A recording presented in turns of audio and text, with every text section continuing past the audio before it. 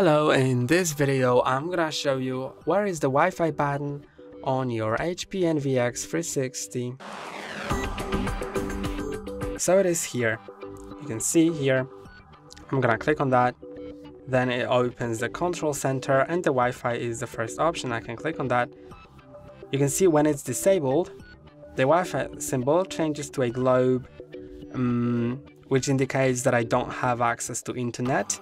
If you have the wired connection, wired internet connection through Ethernet, then it'll show a screen monitor, a PC monitor with a cable next to it, so it'll indicate that it's Ethernet.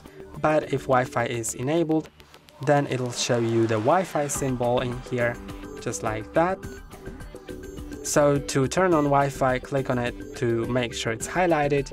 Then you can also click on the arrow to connect to a Wi-Fi network. So I'm gonna connect to this one, then enter its password and click on enter. And now I am connected. That's all for today. Don't forget to like and subscribe. See you next time.